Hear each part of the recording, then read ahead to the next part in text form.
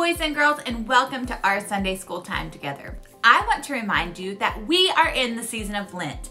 If you are unsure about what Lent is or would like to join us on our Lenten journey to Easter, please join me each Wednesday night at 6 p.m. right here on YouTube or Facebook. Each week, I will give you a new suggestion or task for you to complete that week. As we go through our journey together, we will be preparing our hearts for the blessings of Easter. But today, we are going to hear about a time when Jesus healed 10 lepers. Not lepers. There's a big difference. Lepers were people that had a horrible disease called leprosy. It caused big nasty sores all over their body, and sometimes they would lose their fingers or arms or even go blind from it. When people had leprosy, they were thought of as unclean and usually cast out of town. But before we see how Jesus interacted with them, what do you say we learn a Bible verse? So today's memory verse for our memory verse challenge comes from Luke 17:15-16. Let's read it together. Then one of them, when he saw that he was healed, turned back, praising God with a loud voice, and he fell on his face at Jesus' feet, giving him thanks. Now he was a Samaritan. That's a long verse. And what do we do when we have a long verse? We chop it in half. Today, we will focus on learning the first part. Then one of them, when he saw that he was healed, turned back, praising God with a loud voice. Okay, let's start. We will start by saying one of them. Hold up one finger. When he saw that he was healed. Now, the American Sign Language sign for healed is to take your hands and grab them at your shoulders and pull out like this. So, when he saw that he was healed, turned back. Let's turn our heads real quick. He turned back. And what did he do? He praised God. So praise God like this with a loud voice. Project your voice. Let's try it from the top. Then one of them, when he saw that he was healed, turned back, praising God with a loud voice. Luke 17:15. Great job! We'll be back a little bit later to see if this is stuck in your brain. But now it's time to get up out of your seat and on your feet for today's wiggle break and worship song.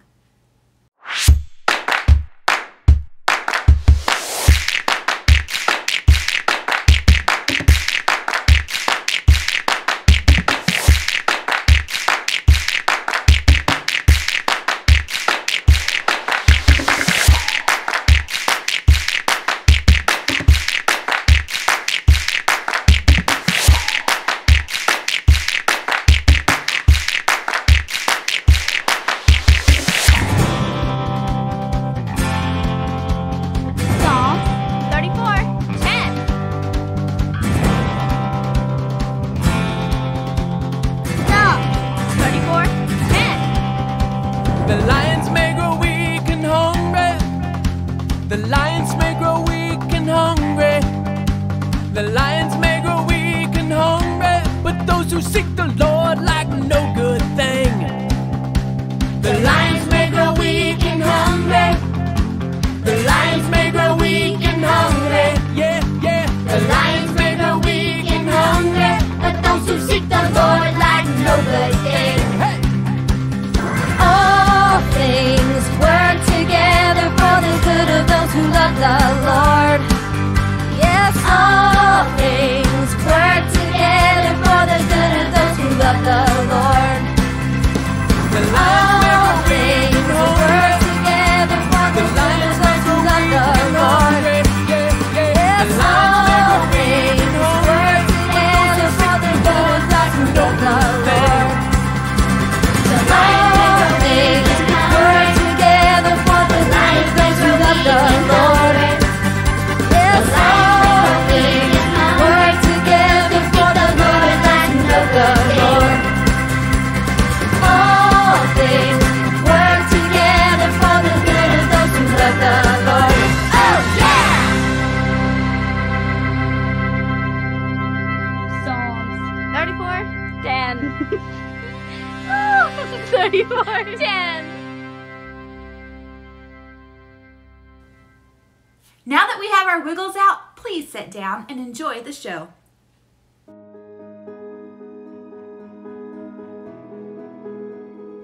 After months of demonstrating his power and authority through miracles, casting out demons, forgiving sins, and preaching the good news of the kingdom of God, Jesus began to make the slow journey back to Jerusalem.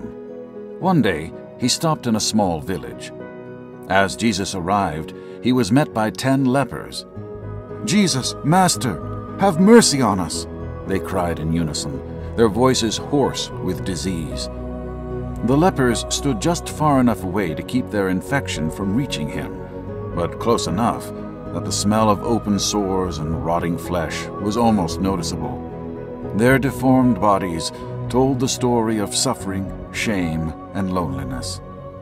They were of all men most miserable, most wretched. Anyone else would have turned their head and quickly walked away, but not Jesus. He stopped to hear them and acknowledge their pain. Then Jesus said the most peculiar thing. Jesus commanded them, "Go and show yourselves to the priest." It was an odd thing to say, because they had already presented themselves to the priest, and he had declared them unclean outcasts. Unless their condition miraculously changed, there was no reason for them to return. But they did what Jesus commanded, even though it did not make sense. As they began to walk away, something miraculous happened. The body of each man was transformed from a hopelessly disfigured leper to a picture of perfect health.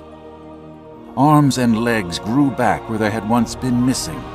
Scaly skin took on a smooth and youthful appearance where it was once filled with sores and scars. And where there had been blindness, complete vision was now restored. "We are healed!" Their voices rang in youthful joy at what had just happened to them. They continued toward the temple without even glancing back to acknowledge their healer, except for one. This one leper stopped, looking again at his hands and feet and his new complexion. He was amazed by his transformation, and so overcome with gratitude toward the great healer, he began praising God with a loud voice. Then he turned to find Jesus still standing in the distance and ran to him and fell at his feet in worship. This true-life demonstration was a lot like a parable, so Jesus began to teach its meanings with questions. "Didn't I heal 10 lepers? Where are the other 9? Is this foreigner the only one who returns to give me praise?" You see, the others were glad to be healed, but only one returned and embraced Jesus as the one who healed. Only one worshipped him as God. Then, with the same compassion, mercy, and love Jesus had spoken with when he healed the diseased men, he addressed the one grateful man, "Rise and go your way. Your faith has made you well."